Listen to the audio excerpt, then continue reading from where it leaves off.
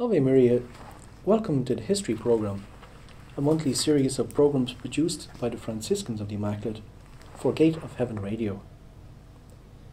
In this series, we will be looking at events in history, famous people in history, including saints and blesseds, foundations of religious orders, and much more.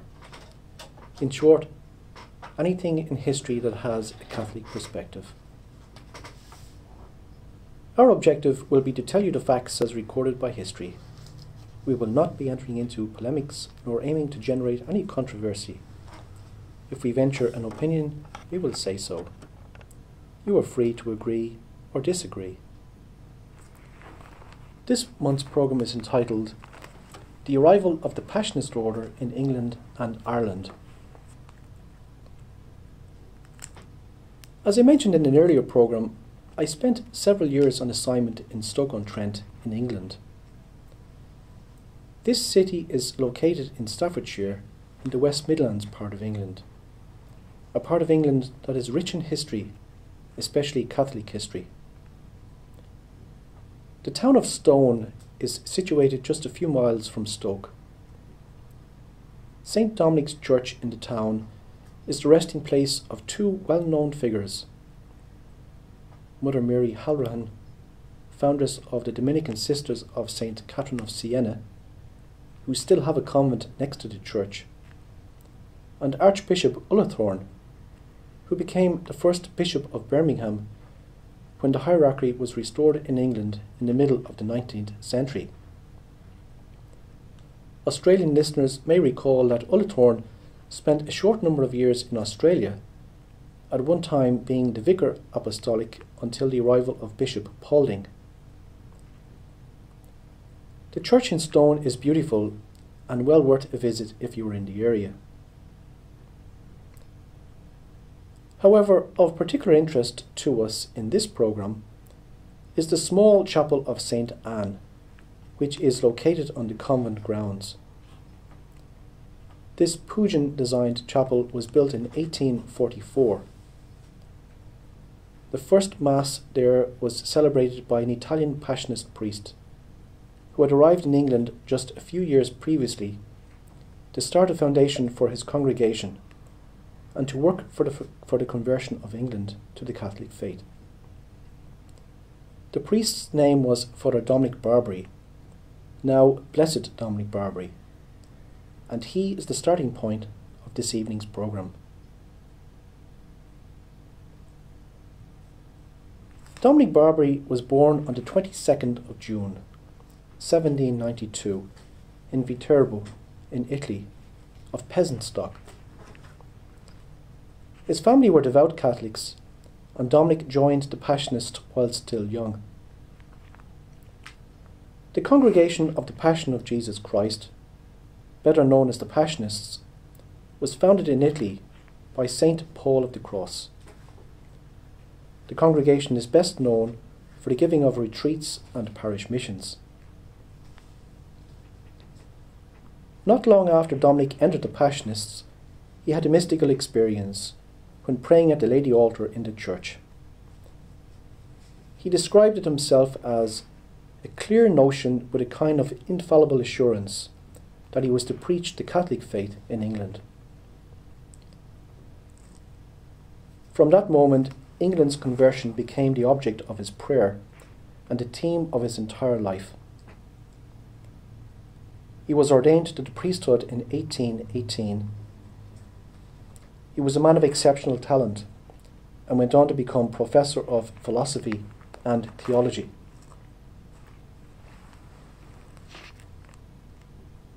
In 1830, Father Dominic met with some prominent English Catholics, including the Right Honourable George Spencer, a recent convert and now a seminarian in Rome. Spencer had also made the conversion of England a special object of his prayer, and would continue to do so when he returned to England as a priest. We will talk about Father Spencer in more detail later on in the programme.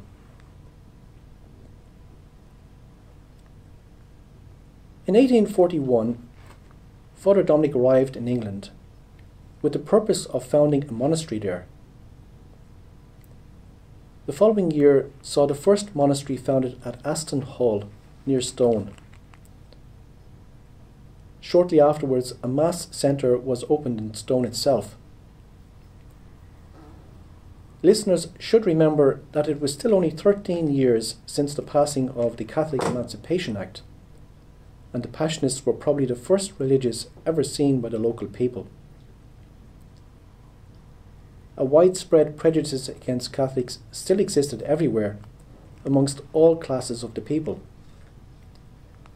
So when the locals saw Father Dominic, in his black religious habit, walking the journey from Aston Hall to Stone and back every day, it was a strange sight for them indeed. The children of the town did the first thing that came into their heads. They pelted Father Dominic with stones. In 1844, as we mentioned earlier, St. Anne's Chapel was built in the town of Stone.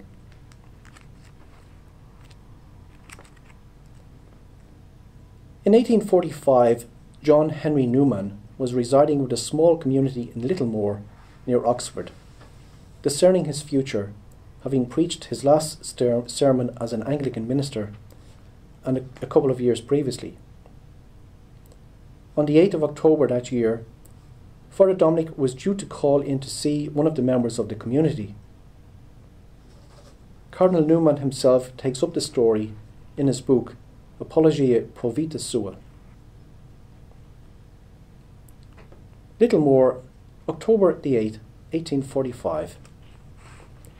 I am this night expecting Father Dominic, the Passionist, who, from his youth, has been led to have distinct and direct thoughts, first of the countries of the north, then of England.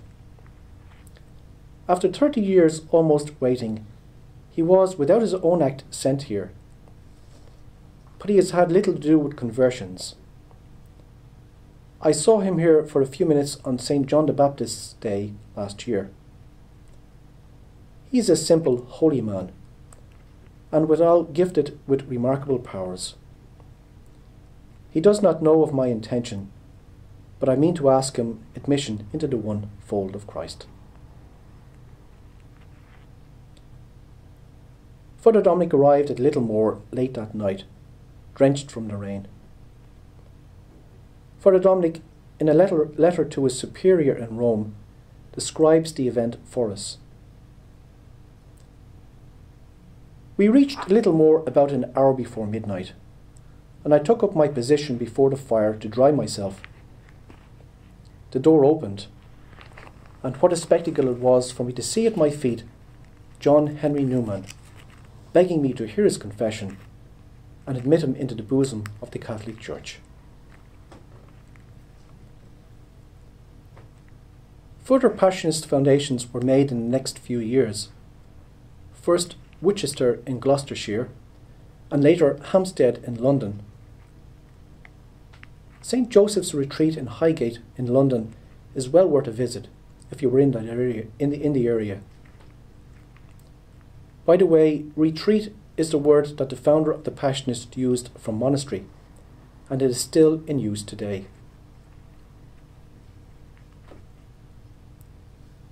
Father Dominic edified all who came into contact with him, as he worked for the conversion of England, preaching missions all over the country.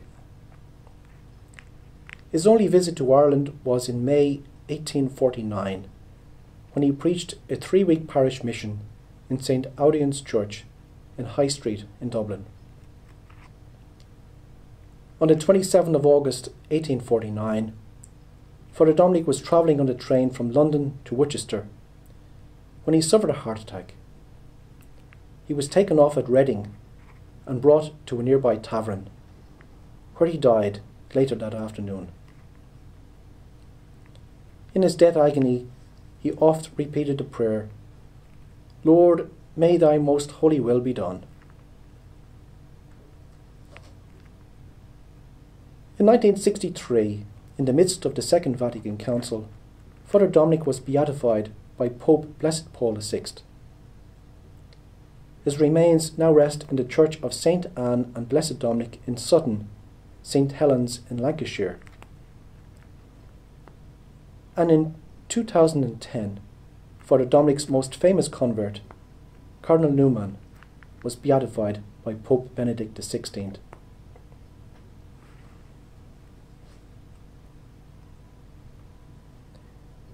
The Right Honourable George Spencer was born in London on the 21st of December 1799, the youngest son of the second Earl of Althorp.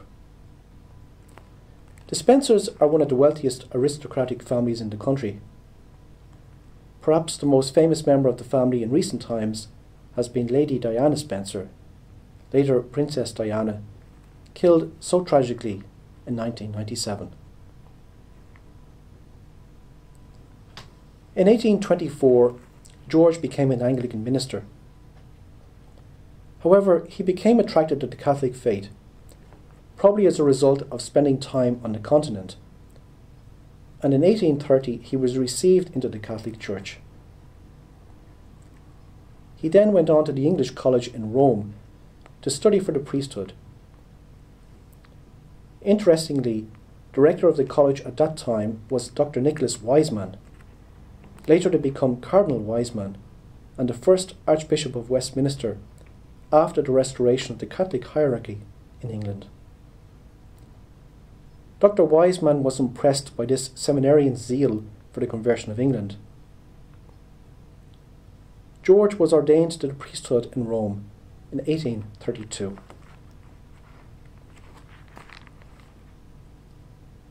As we mentioned earlier, Father Dominic Barberi had met with Father Spencer when the latter was still only a seminarian in Rome.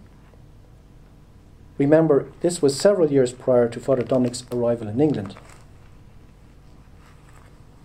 Both men shared a zeal for the conversion of England to the Catholic faith. Father Spencer returned to England and worked zealously for this conversion, starting up a crusade of prayer for the conversion of England. Edmund Sheridan Purcell, in his biography Life of Cardinal Manning, writes, Father Spencer spent his life in this noble and bloodless crusade. It was sanctioned by the Holy See, cordially supported by Cardinal Wiseman in England and by bishops in every Catholic country in Europe. It was an association of universal prayer throughout Christendom for the conversion of England. The proposal of joint prayers for the restoration of the unity of Christendom was adopted by large numbers of Anglicans. Father Spencer worked as a priest in West Bromwich, near Birmingham, until 1839, when he became a professor at the nearby Oscott College. In 1846, he entered the Passionists, receiving the name in religion of Ignatius. He continued his prayer crusade and was renowned as a great preacher, giving retreats and missions at home and abroad. However, he was even more renowned for his virtuous life. On one occasion, following a visit to the Passionist novitiate in St. Saviour's Retreat in Broadway in Worcestershire, and a talk with each of the novices, the novice master reported that the novices were very much edified and formed an opinion that Father Ignatius was really a living saint. He died in Scotland on the 1st of October 1864. His remains now rest beside those of Blessed Dominic Barberi in the Church of St. Anne and Blessed Dominic in Sutton in St. Helens in Lancashire. And early in 2015, Pope Francis declared Father Ignatius Spencer venerable, which is a declaration that he practiced the virtues to a heroic degree.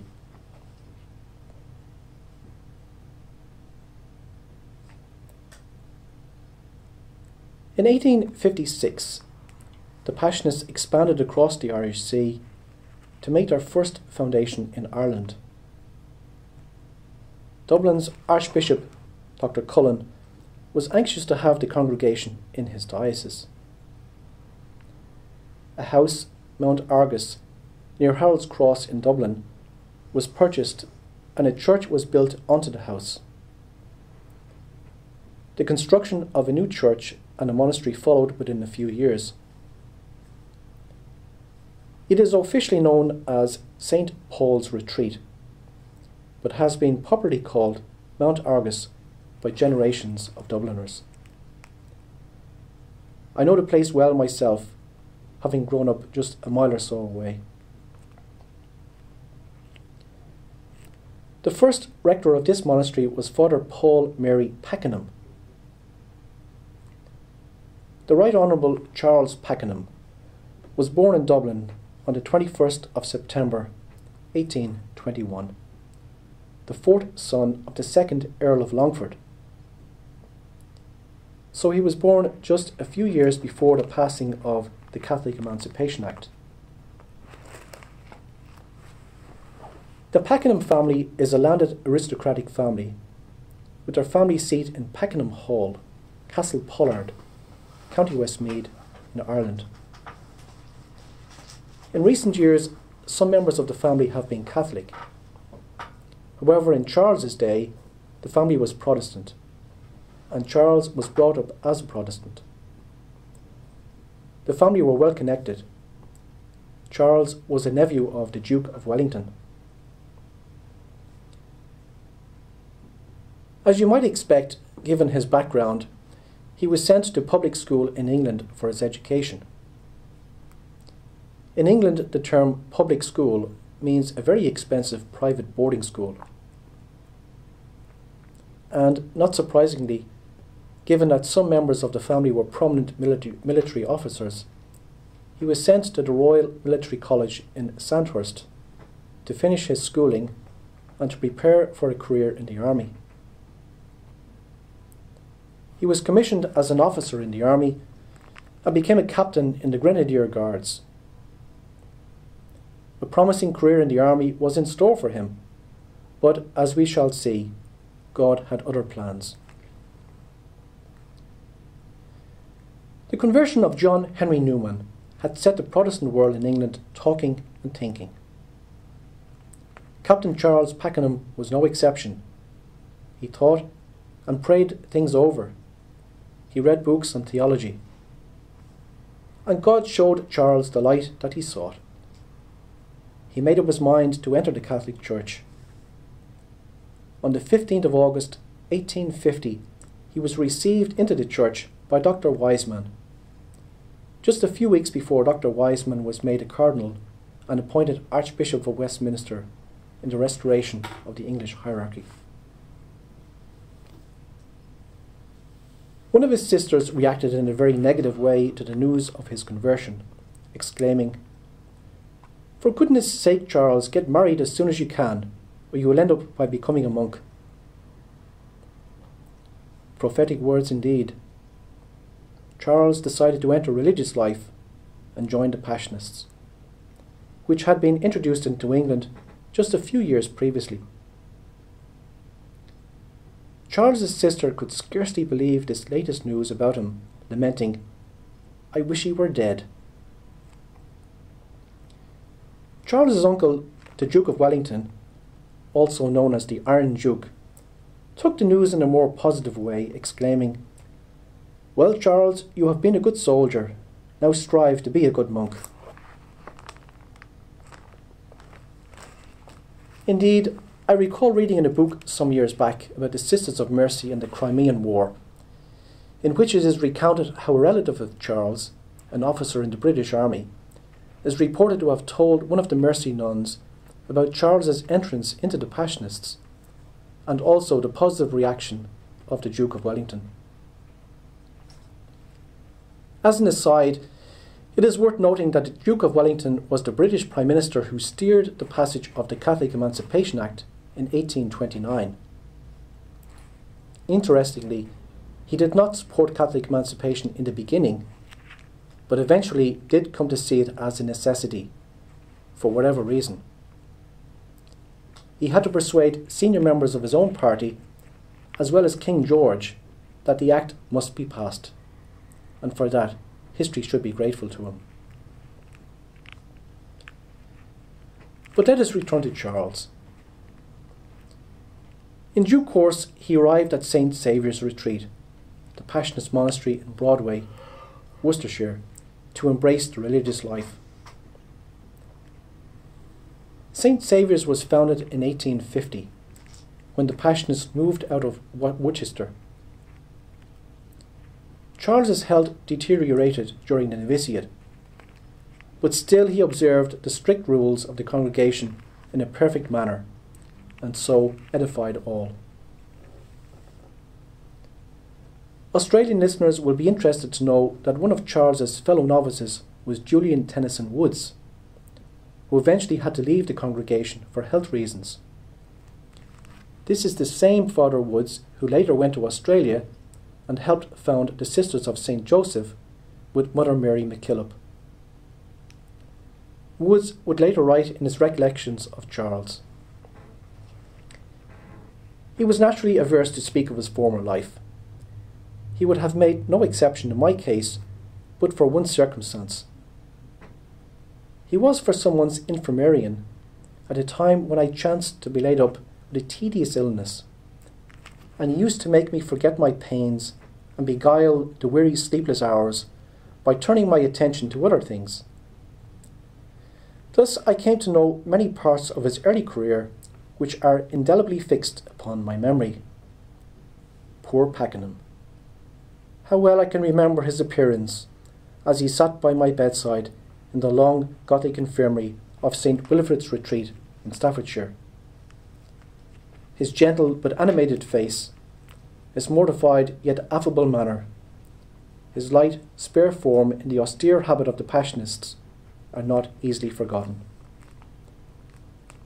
And when one heard his words, so full of piety, of sense, and even of lively wit at times, he soon came to be as much impressed upon the heart as upon the recollection.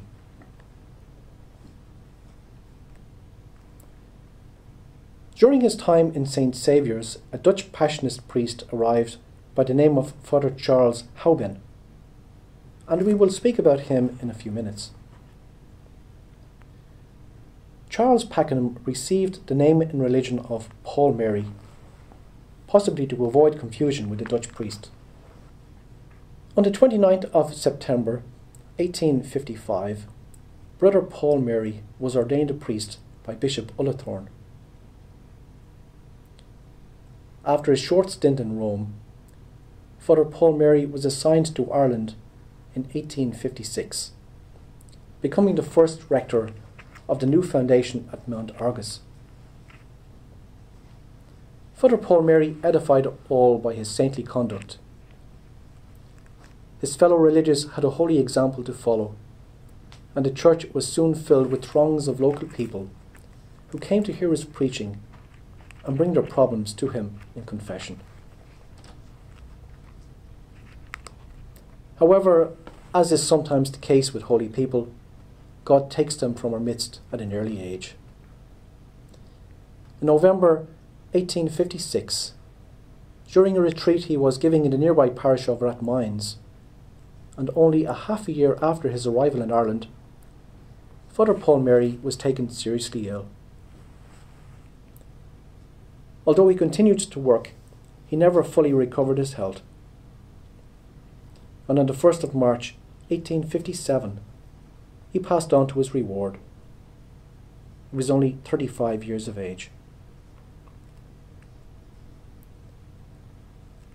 On the day of his death, Father Paul Mary was due to have preached a charity sermon in the Jesuit church, Gardiner Street in Dublin, in aid of the Poor Clare Convent in Harold's Cross.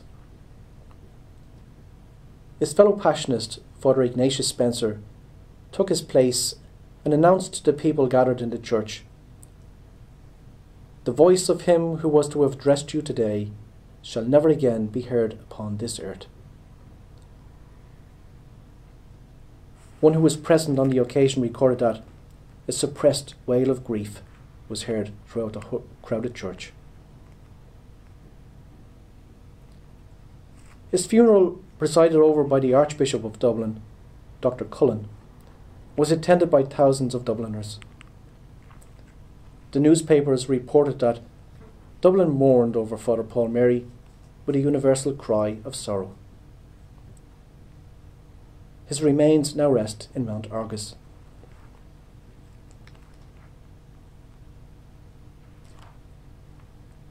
We have already mentioned the Dutch Passionist, Father Charles Houben. This Father Charles was born John Andrew Houben in Holland on the 11th of December 1821 to a simple Catholic family. He was a pious lad, and from an early age he wanted to be a priest. Whilst doing national service in the army, he heard about the Passionists and decided to join them. At the end of his national service in 1845, he travelled to Belgium to enter the Passionists in that country, receiving the name and religion of Charles. On the 21st of December 1850, Brother Charles was ordained a priest.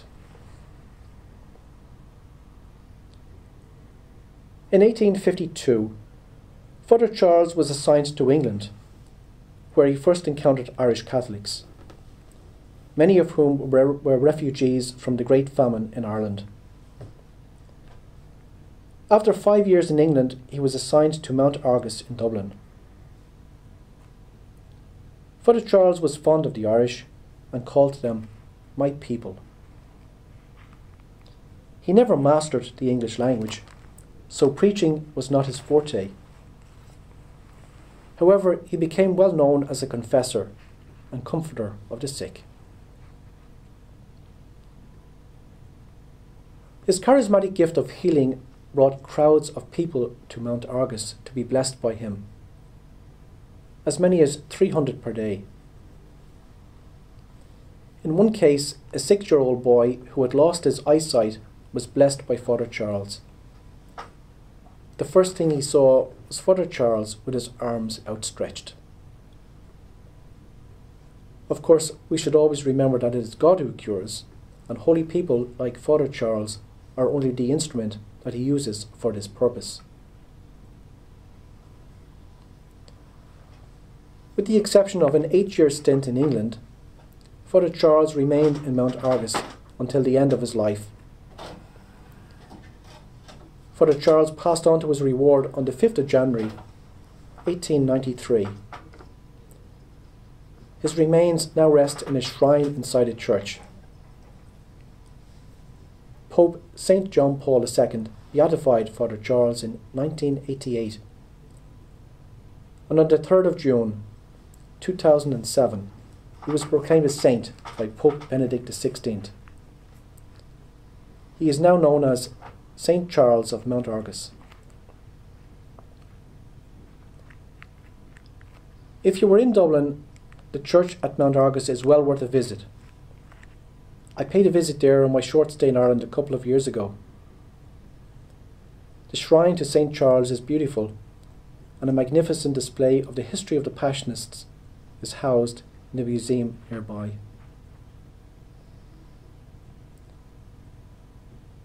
So, as we have seen, the foundation of the Passionists in England and Ireland had a wonderful beginning, with holy members such as Blessed Dominic Barberi, Venerable Ignatius Spencer, Father Mary Pakenham, and St. Charles of Mount Argus. The Passionist congregation continued to expand over the years, and in time more retreats were founded in Ireland, England, Scotland and Wales. In 1887, 5 Passionists from this province travelled to Australia at the invitation of Cardinal Moran to establish a foundation in Australia.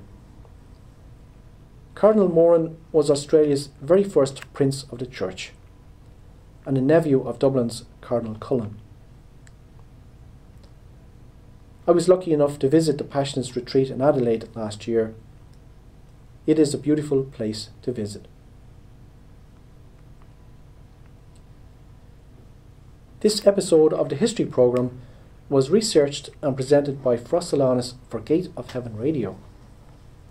We hope you have enjoyed it and will join us again next month for another episode of the History Programme. For more information on the Passionist congregation, you could visit our Irish website, www.passionist.ie. That's www.passionist.ie. Ave Maria. And I just thought I'd ask you, Fra Solanus, Yep. with that lovely history. I was very interested in when you spoke about Father Paul Mary, about his, and you mentioned that the habit was very austere. And going back then, I was just wondering, you know, what type of habit it would have been. Would it be the same today, or? Yeah, it's the same. I think that the habit hasn't changed since the time of the foundation of the order. The material would have been rougher material then. It's always been a sort of a black habit, and the insignia of our Lord's Passion is imprinted, I think, over the heart. And even today, like, I mean, when you see a Passionist, that the habit is still the same, like, I mean, but it may be a lighter material now. And that would have been, I suppose, a shock for a lot of people, coming into just a few years after Catholic Emancipation, to see people in these black habits. Because, I mean, even soutanes, like, you know, cassocks would have been very rare, even for secular priests to wear, like, on the streets. And of course the Passionists were basically like monks, and they were poor. And as I said earlier on, they used to walk from their monastery to Stone and back every day, and you know, you can imagine what the people would have thought when they saw them. It's interesting as well in this that a lot of the people who started off in England in the Passionists were actually, they came from noble families, aristocratic families, and they're joining one of the most austere orders in the church, which happened to be one of the early ones to be reintroduced into England after Catholic Emancipation. You know, like Lady Ignatius Spencer's ancestors, and the Earl of Pakenham's, who are still around, like today. Their ancestors, like, you know, were founders of this. That was amazing. Yeah. It is. The Spencers and the Churchills, like, were connected. Gee. You know. So when you went to Adelaide, yeah, and were there many Passionists when you went there? There were. When I went to Adelaide, there was an ad limina of the secular clergy for the diocese with the bishops, so all of the priests were there. There were certainly some Passionists there. I don't know how many of the people I saw were Passionists, but it's a big monastery that they have there, very, very big monastery there, and a big church. I think it might be a parish church now as well. But they can keep it going, and there's a beautiful garden there as well. You know, I think they're one of the big orders, I think, in Adelaide. I think in Perth you have the Redemptorists, I think, from memory. Like, I mean, there's a big monastery of Redemptorists here as well, so something similar there. But a beautiful place, and there's I just reminds you, tomorrow is the feast of St. Maria Goretti, and of course the Passionists promoted St. Maria Goretti because they were in her town. And when you go into Adelaide, if memory serves me right, there's a big, huge painted picture of St. Maria Goretti just over the entrance door. In Adelaide, yeah. So tomorrow was her feast day as well. So that's interesting to point it out. You said that St. Charles assisted all those mainly, though he was a comforter to the sick. That's right. So the Passionists, what's their apostolate? Their apostolate is basically to preach missions. You know, they'd say, like in Ireland in the old days, if your parish wasn't doing so well, like, you get into Redemptorists or the Passionists, and they preached the missions. The parish missions were the old missions that they would preach, one for men and one for women, and that's their mission. And they give retreats. So the monasteries for the Passionists would have a room for all these Passionist priests that would be travelling all over the place giving missions. But he was Dutch. And I suppose they didn't have enough English-speaking priests at the time. They were starting out in England and Ireland, so his English wasn't great. But he was a confessor. He had other gifts. And he's famous in Ireland, in Dublin. St. Charles, Father Charles of Mount Argus, we used to call him when I was growing up. Wow. Wow. And I remember in the 1980s, there was a nun in Ireland. She was the oldest person in Ireland at the time, and I think she actually had met him when she was a little girl. So that's the first time I ever heard of him. But he's well known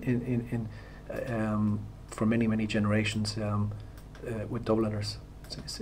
St. Charles now, Father Charles. Oh wow! Thank you, Fra Thanks, Sister Rose. Yep. So we've come to the end of this evening's program. So I hope you enjoyed the presentation, especially Fra Solanus' live presentation. We enjoy the live component to the radio program. I hope you join us next week. Ave Maria. Ave Maria.